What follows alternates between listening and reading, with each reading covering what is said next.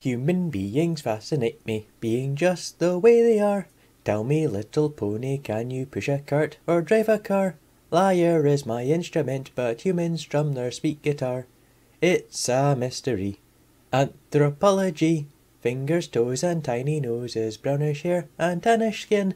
Would it be too much to ask to see the world they're living it? Oh wait, that's Equestria Girls. Yes, Equestria Girls, my introduction to Friendship is Magic, but like most people, even I was a little sceptical about a sequel, and early sneak peeks didn't help. Honestly, I thought it would be like a cross between the first film and K-On!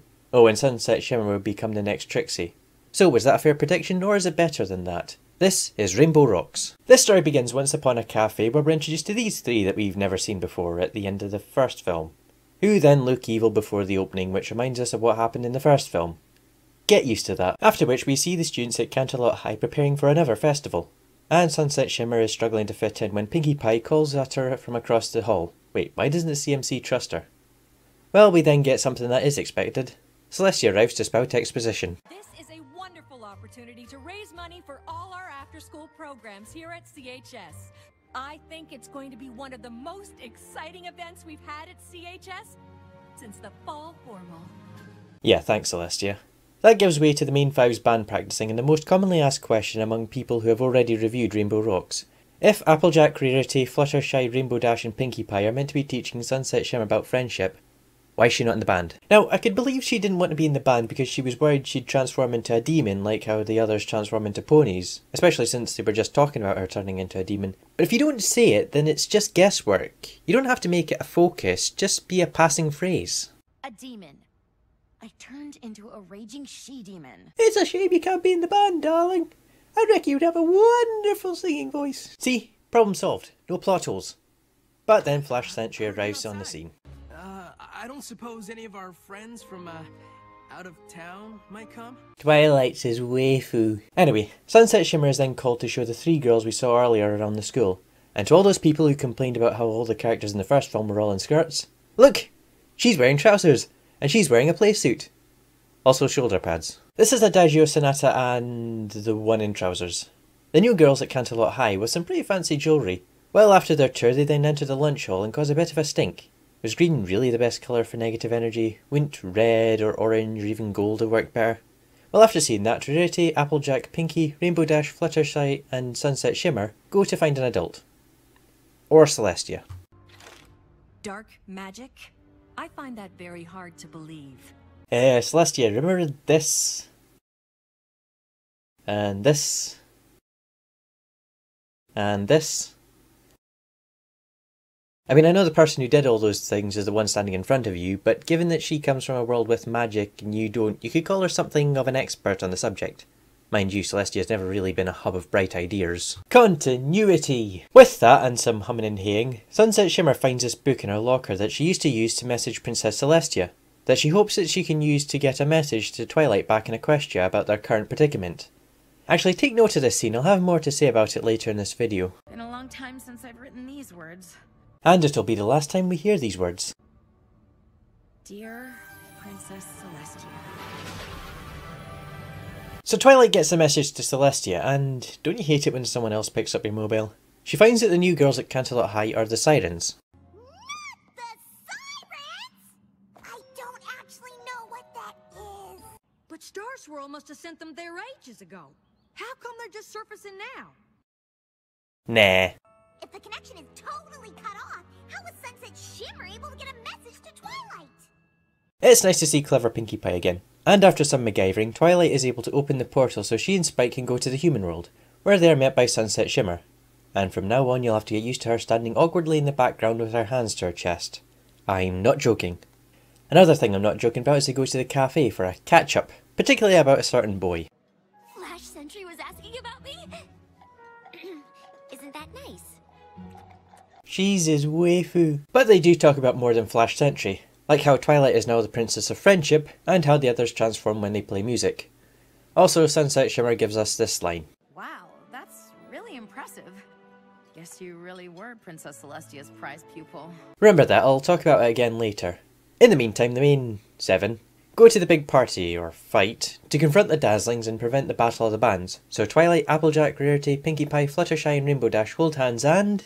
Friendship Yeah. After that, Twilight ponders what should be done about the sirens. Mind you, next swim class the problem should take care of itself. Actually, now that I think about it, do these kids ever even go to class? I mean, we see them going to class, but never in a lesson. They're always preparing for events, singing songs, or trying to take over the world. No offence. None taken. It's like Ouran High, only without the cross-dressing. Mind you, Pony Honey Senpai would break many a doll meter. And after Rarity invites Twilight to sing in their band, still leaving Sunset out, they have an argument about whose band it is.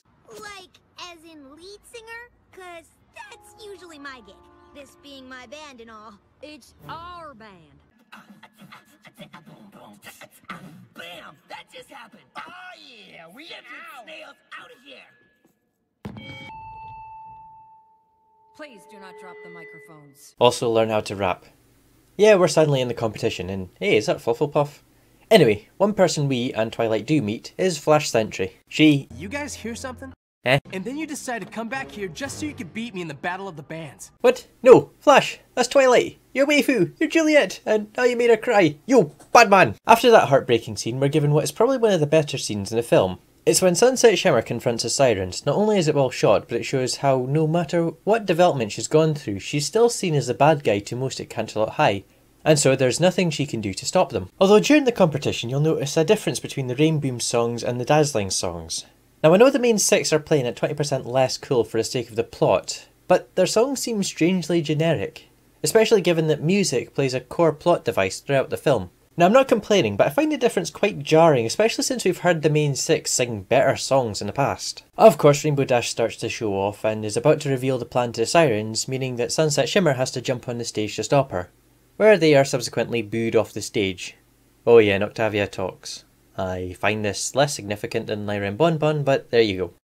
But then Celestia announces that Trixie was beaten by the Rainbooms, despite them not finishing their act, allowing Adagio to plant a seed of distrust that will allow Trixie to give them a shove in the wrong direction.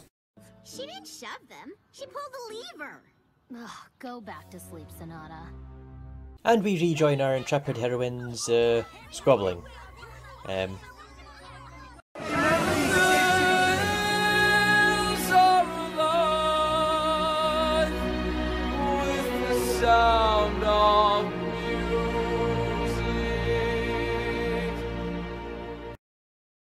This seems like a good point to bring up my biggest complaint of the film. Remember the part in the cafe where Sunset Shimmer only said one line and had no other significance in the scene? And then there's this scene. Sunset Shimmer stops the main 5 fighting in a way that flows very well with the narrative, but then Twilight's crowbarred in. Both of these scenes seem so forced. I think Twilight originally wasn't written into Rainbow Rocks. Hear me out. At the start of the film, Sunset Shimmer seems to be the focus, but then Twilight arrives at Canterlot High, and Sunset Shimmer seems to spend a lot of the time standing awkwardly in the background. Although the fact that she's bright orange probably doesn't help. But scenes where Sunset Shimmer is the focus seem less awkward, which makes me think that this book was originally this book, and it was Sunset Shimmer who originally figured out that the Dazzlings were the sirens, and it was originally Sunset Shimmer who was struggling to write the counterspell while the Rainbooms worked on getting into the final. I also think we were originally meant to see where Sunset Shimmer lives. After all, Twilight camped in the library, but Sunset lives in the human world.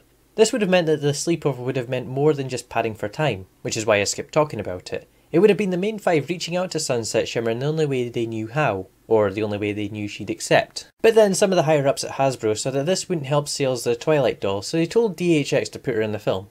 I don't know if that's right, I might be wrong for all I know, but it's just how I feel about those scenes. Oh well, at least we get the best Pinkie Pie freakout ever. Hey, anybody here remember fun? I'll give you a hint. It's the exact opposite of being in a rainbow. By the way, how did they fall backwards yet land face down? Anyway, Spike and Vinyl Scratch break them out from under the stage, and they all go to the top of the hill where...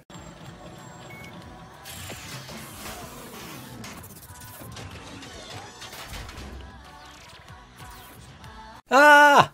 Hello, Auto Trader, I want that! Anyway, after that moment of awesomeness, the sirens, using the negative energy they absorbed from the Rainbooms while they were fighting under the stage, begin one of the most epic battles. What's that coming over the hill? Is it a monster? Is it a monster? Rainboom's rule! That was amazing! She's his waifu. After that, Sunset finally joins the band. Twilight and Spike go back to Equestria, And we close on Sunset Shimmer writing in her book. So that was Rainbow Rocks. And is it better than the first film? Yeah. But it's not as good as it could have been. And in my opinion, that makes it worse. Because it doesn't matter what it is, car, video game, or in this case a film, I'm of the opinion that the people making it should have done the best job they could have. And I don't get that from this film. It seems to lose focus on whose story it should be. Is it Twilight's or Sunset Shimmer's story? It should be Sunset Shimmer's redemption story, and it does start out like that. But then Twilight arrives and it doesn't seem to be able to decide who the focus should be on, often pushing Sunset to the background or forcing Twilight into the foreground. If I did have ratings, I probably would give this film a 6 out of 10 because it does get more right than wrong. And despite some Luna face and a reappearing gem, the animation is better than the first one. But it's a lack of focus throughout the film that can't justify me giving it more than a passable rating. We're still waiting for an excellent Equestria Girls film. No doubt about it, Spike. There's definitely something strange going on at that school. Now that looks promising.